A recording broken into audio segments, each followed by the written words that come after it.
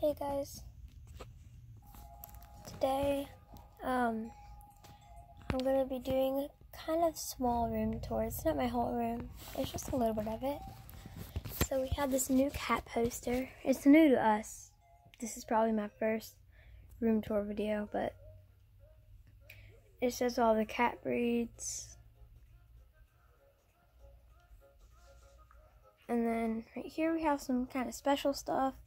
Like this is a little thing whenever my cat passed away. This is some of my Schleich. And then we have that right there, some of my drawings, and this is Sky.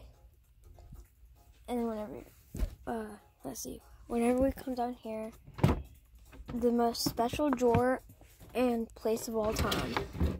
This drawer. I know, it doesn't seem very special, but trust me, it is. This is everything from the lake house. We once had a lake house, and we lost it. So I brought back as much as I could, and this hasn't been touched since the lake house, except for this pencil. I don't know why this pencil's there. Where is this pencil there? But anyway, yeah, this is all from the lake house. Very sentimental. These are also from the lake house. Some squishies.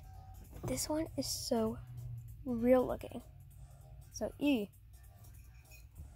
and then this one I think you'll love.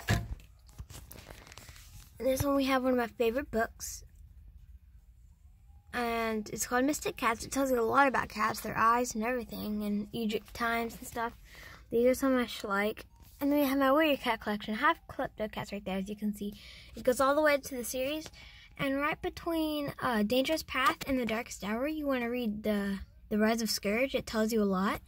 Then after you finish this Darkest Hour from this first series, as you're going into the second, I strongly suggest, if you don't want to miss anything and if you don't want any spoilers, you read Firestar's Quest. Then you read this series. Between Dawn and between Starlight, you want to read The Lost Warrior.